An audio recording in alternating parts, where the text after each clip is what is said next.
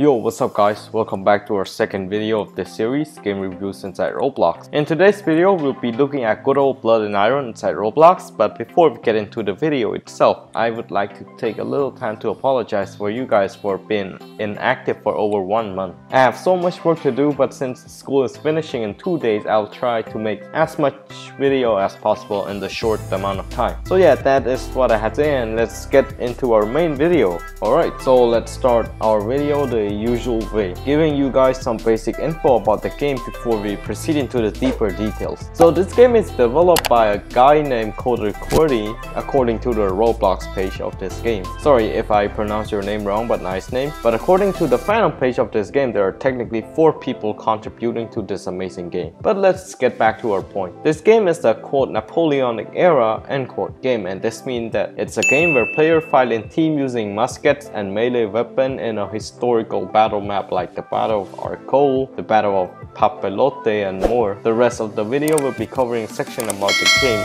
like the graphics, gameplay, and all of that. So let's talk about the main story of this game. So this game doesn't have a static story like Operation Overlord or Eastern Front, because this game have different maps for different nations and also different classes for different maps. I know it might be confusing, but stick around, I'll try to explain it. Say Operation Overlord has one map, which is the D-Day Normandy map, because the game revolves around that one battle. But this game revolves around the whole Napoleonic War as a whole, which means that you can play as many nations and many battles. So there's no one main setting of the game, all maps are unique and different. Say the Battle of Arcole, which is a real battle between the French and the Austrian. This game have a map called the Battle of Arcole, or the Bridge of Arcole in this game. And it is played between the French team and the Austrian team. So specifically for that match, you can only pick between 2 countries, either the French or the Austrian. If you want to play as the Prussian or the English in that map, you can't.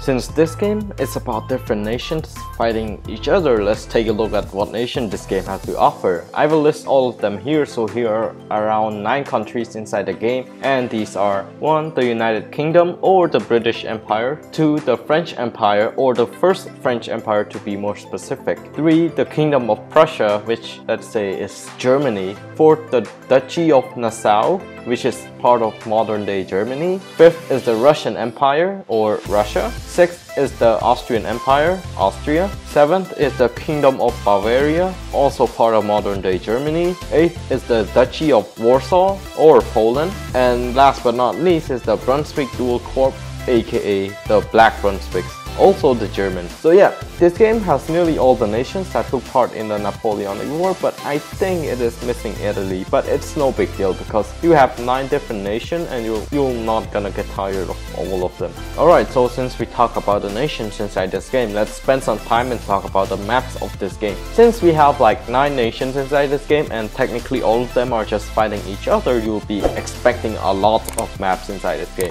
which is the case, and I'll be listing some of them here. I will not list all of them, but I will mention a few, which is some of my favorites. So the first one is of course the Bridge of Arcole, France versus Austria. Second one is the Iberian Harbor, which is the Brunswick versus the French. Third one is the Road to Smolensk, the Russian versus the Polish. Steppe, France versus Russia. Hilltop Outpost, Austria versus the Kingdom of Bavaria. Farmlands, the United Kingdom versus France. And last but not least, Wooded Crest, the French versus the Austrian. Note that these are not all the maps inside the game. I'm just mentioning a few of them, but you can check the entire map list in the fandom page, which I will be including a link in this video description if you would like to check it. Alright, so let's talk about the important aspect of the game, which is the graphics. Well, looking from the game page inside Roblox, we know that this game doesn't have very good graphics to offer, such as those of the Unit 1968 or some Roblox shooter game. But I'm not saying that this graphics of the game is bad. For Roblox standard, this game actually have a very decent graphics. But having this low graphics mean that this game have one advantage over other Roblox games. And of course, I'm talking about the game's performance. and some good amount of player inside this game who enjoy it because it runs well in nearly all of the PC. I'm pretty sure that you can get a good 60 or more FPS on a normal PC, but with an FPS unlocker and a decent computer like mine, you can expect to play this game at a smooth 100 and more FPS. The reason why this game has such a high performance can be looked into the details. So this game doesn't have a great detail offering like other games. The weapon and the map is made out of blocks, but I'm not saying it's bad again. It is just simplicity.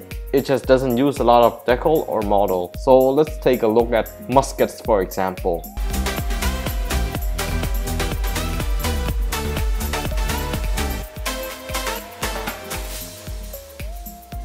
Alright, so let's talk about the map design of this game. So the building and the map inside this game looks okay because I can tell that it is entirely handcrafted by the developer. Such graphics like these also give the simplicity feeling to this kind of game that, you know, just relaxing, smooth, simple game to play when you're bored. So here let me show you some details and map design from different maps across the game so you can analyze it.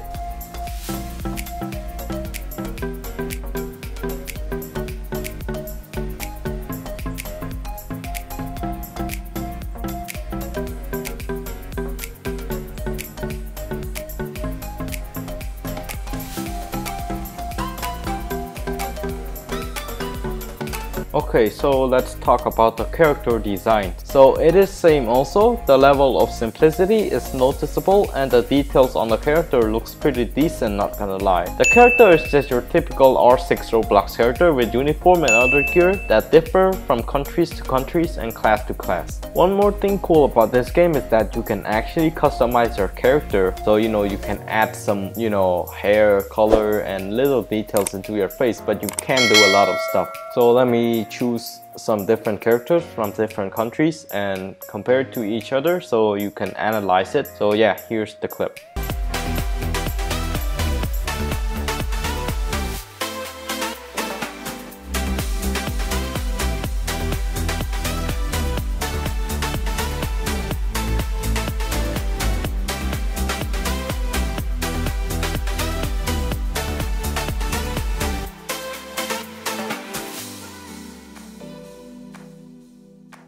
Alright, so let's talk about the main part of this video, which is the gameplay of the game. So I will give you an explanation what this game is about and how you can play it, but not a full tutorial. So this game, like I mentioned, is a Napoleonic war style game that you will spawn in as one of the nation that I just mentioned earlier in the video. Although there are 9 nations in the game, each battle will only have 2 nations engaged and battling for each other. And this also depends on the map of the game. Say people vote for the Bridge of Arcole, then there are only 2 options for you to choose from, which is the French or the Austrian. And yes, this game people do vote for map, so after you select your nation, you can also have the option to switch nation if you wanted to, and after that you have like 20 seconds, depends, to choose your class and your roles and go inside battle. The role ranges from countries and map. Let me explain this. So let's say that the map is steppe, which is a large map. There will be extra classes or roles such as hussars or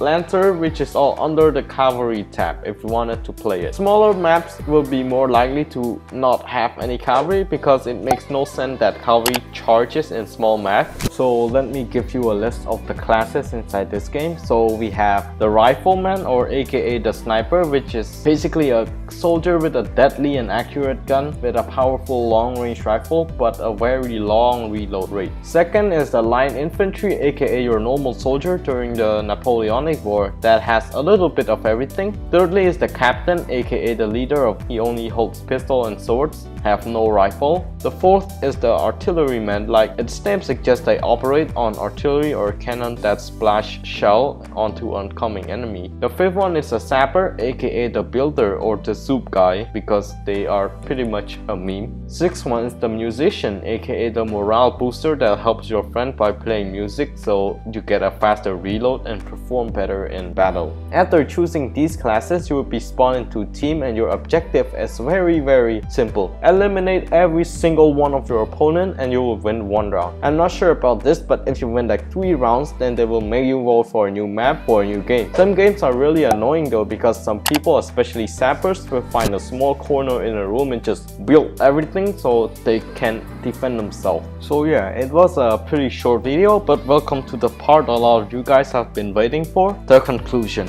And in this part I will summarize the video inside this section. So for the game as a whole, I would like to rate it 4 out of 5 stars, but if I would rate each aspect of the game, I will do it here. So for gameplay, I would give it a 4 out of 5 star. It is a good gameplay, doesn't have a very steep learning curve. Second is the map design. I will rate it 3.5 out of 5 star, which is pretty decent, but I would like to see more complexity in each map than the current one. Third one is character design, 4 out of 5 star. Clothing and detail on the character is okay, but I feel like there should be a little bit more detail and more customization option. Fourth one is the variety of map. I would like to give it a 5 out of 5 star because it have a very big amount of maps to choose from, and each of them is uniquely and handcrafted, so it doesn't get boring quick. Fifth one is the variety of classes, so I would like to give this a 5 out of 5 stars. Very good amount of class to choose from, and players have the freedom to pick whatever they want to play. Sixth one is the game performance. I would also like to give this a 5 out of 5 stars. This one is the best because it sacrificed a little bit of graphics and detail for this very important aspect of the game, which is performance. So yes, I highly recommend this game to those of you who haven't tried it yet, and support the developer who worked hard on this game. This game, I would say, have a pretty good player base, but I feel like it's still pretty underrated. Alright, so that is all I have for this video. Not much to say, but a highly recommended game and a good solid game after all. If you enjoyed the video, please click subscribe and like, because I'm aiming to reach 2k subs by the end of the year, and I appreciate everyone's support and it means a lot to me. So yeah, you can drop your opinion on this game in the comment section below, and also tell me which game you want to see me do a review on next, because I am planning to go back to Rise of Nations video. That is all I have to say for today, and goodbye, stay safe.